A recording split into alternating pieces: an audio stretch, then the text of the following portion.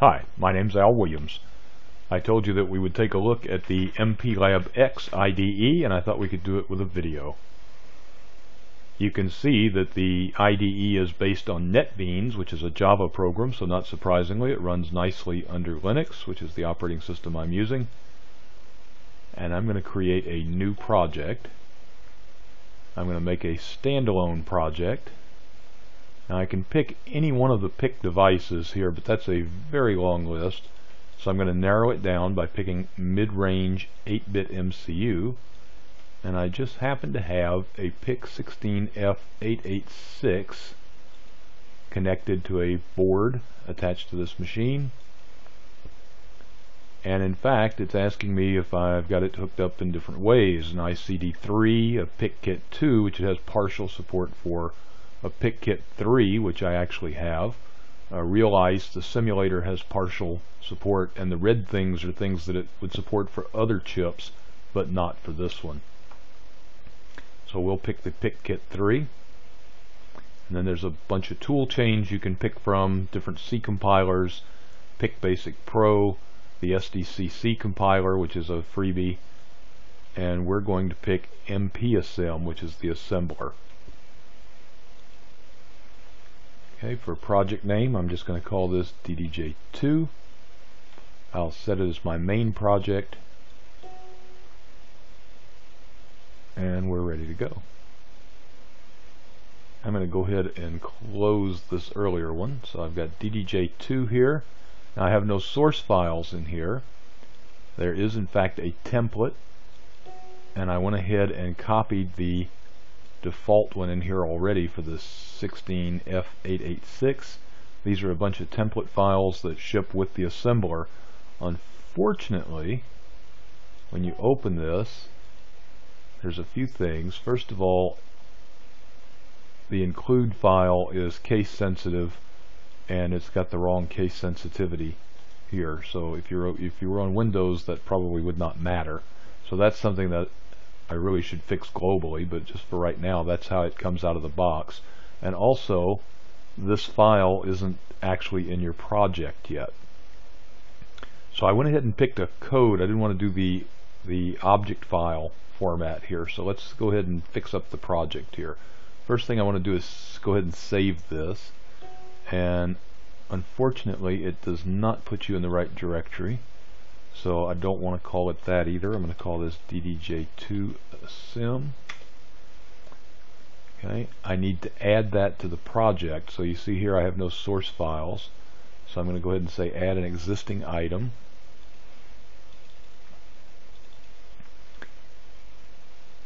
I need to bring up the project properties. You can see there's different options for everything. Build in absolute mode because I don't want to use the relocatables.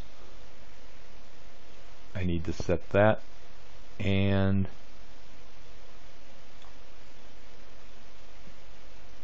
that should be it. So let's look at the template. You can see it's just got comments that you could fill in. It's got the processor type defined. It's got a bunch of configuration bits. It's got some variables. These variables are interesting. I mentioned last week that the variables are banked. Some of them exist in all banks, and these particular ones do. That's important because they belong to an interrupt handler.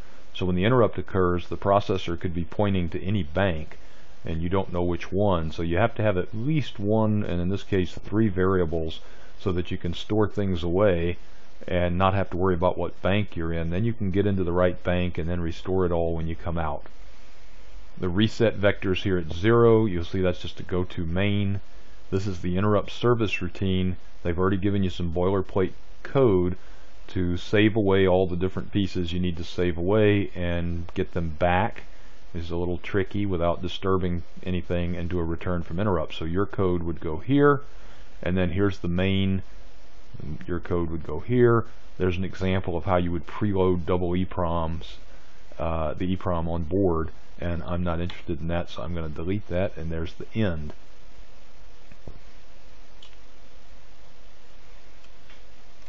I took the liberty of preparing a little something.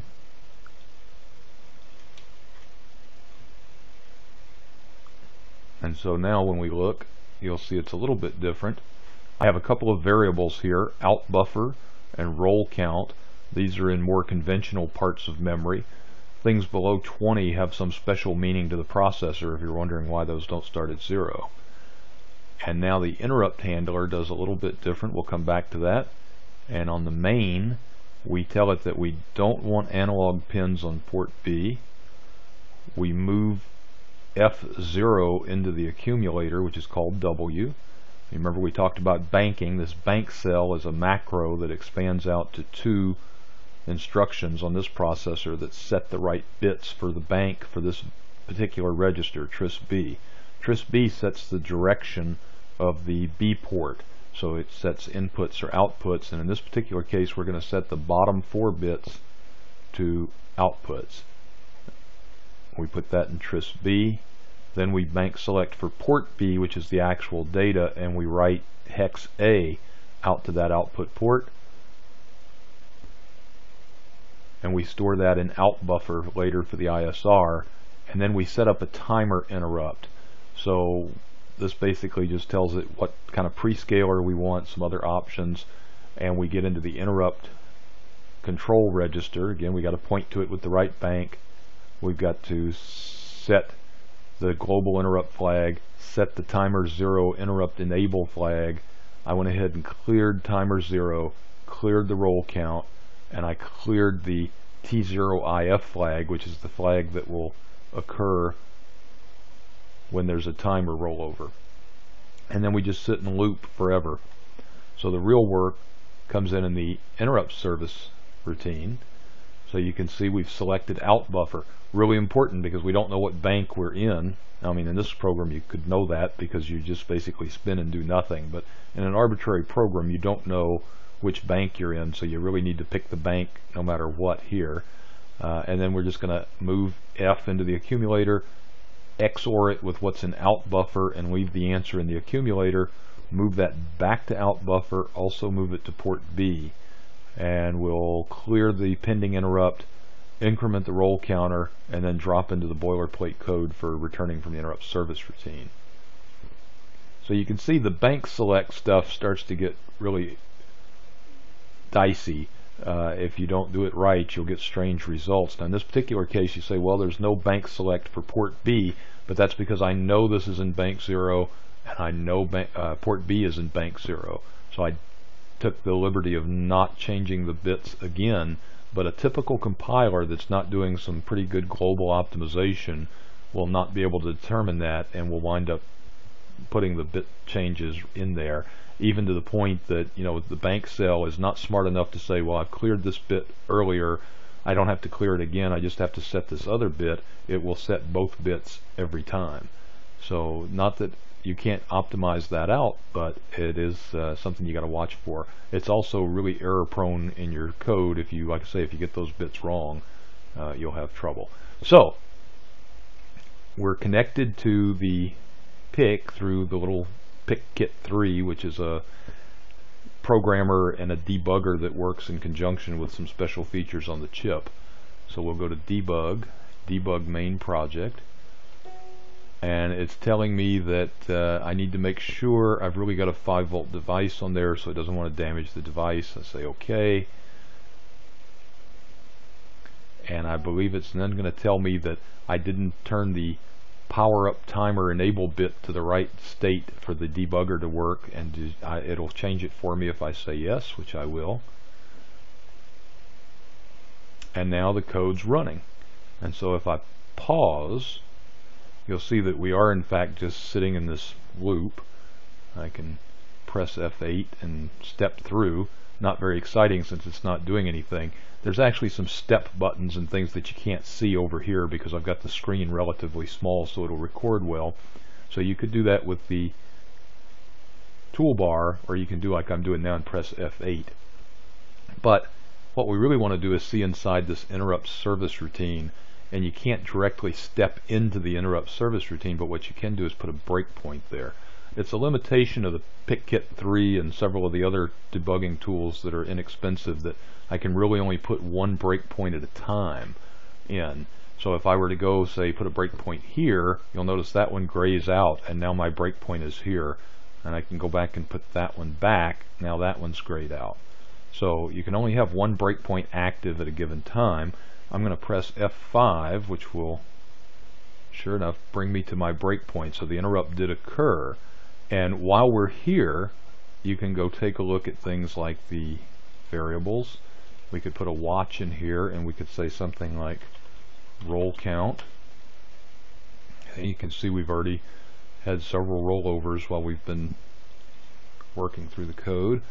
We can do things like look at the let's just say the TMR0 register, which is actually one of the built-in registers, SFR.